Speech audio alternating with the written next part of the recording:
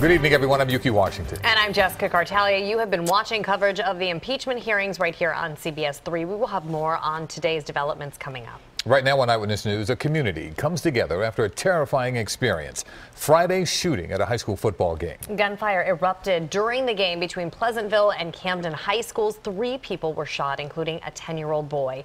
Eyewitness News reporter Cleve Bryan is at Pleasantville High School tonight with an update. Cleve?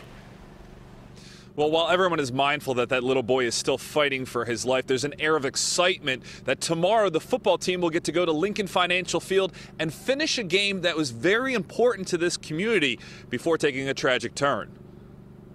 Well, I mean, the atmosphere here was electric. It was a night nearly all of Pleasantville was looking forward to, a home playoff football game against Camden High School. But in the third quarter, excitement turned to terror. According to police, those shots you heard were fired by 31-year-old Alvin Wyatt from Atlantic City. According to the court records, earlier in the game, some of his associates noticed a rival of theirs in the stands, Ibn Abdullah from Atlantic City.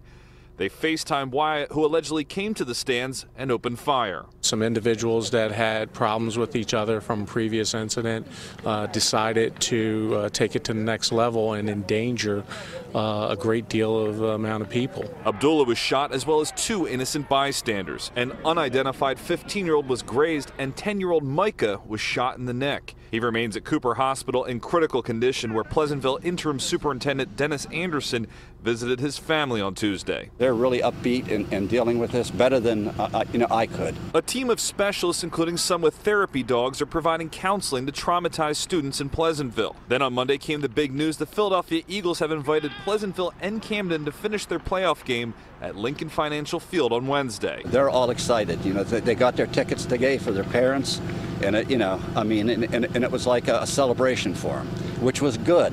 They need to have that feeling back again.